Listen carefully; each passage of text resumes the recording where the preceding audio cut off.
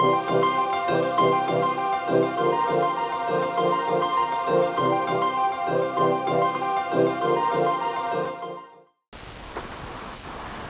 this is a Ford S-Max fitted with a Westfalia detachable tow bar.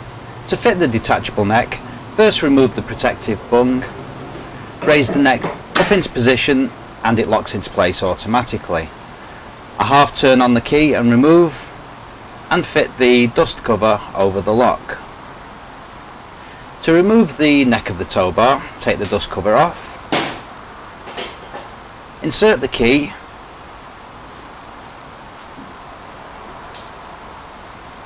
half turn on the key, pull the knob outwards and rotate fully.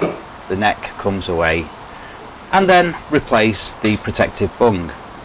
The electrical socket is mounted on the left hand side and swings away when not in use. Once more in close up, remove the bung, lift the neck up into position, it locks automatically indicated by green, half turn anti-clockwise on the key and remove. The tow bar is locked against theft. Fit the dust cover and it's all set to go. Take the dust cover off, insert the key, half turn clockwise, pull the knob outwards and rotate fully. The neck comes away. Replace the protective bung. Once again we can see the electrics is mounted up on the left hand side and swings down when needed.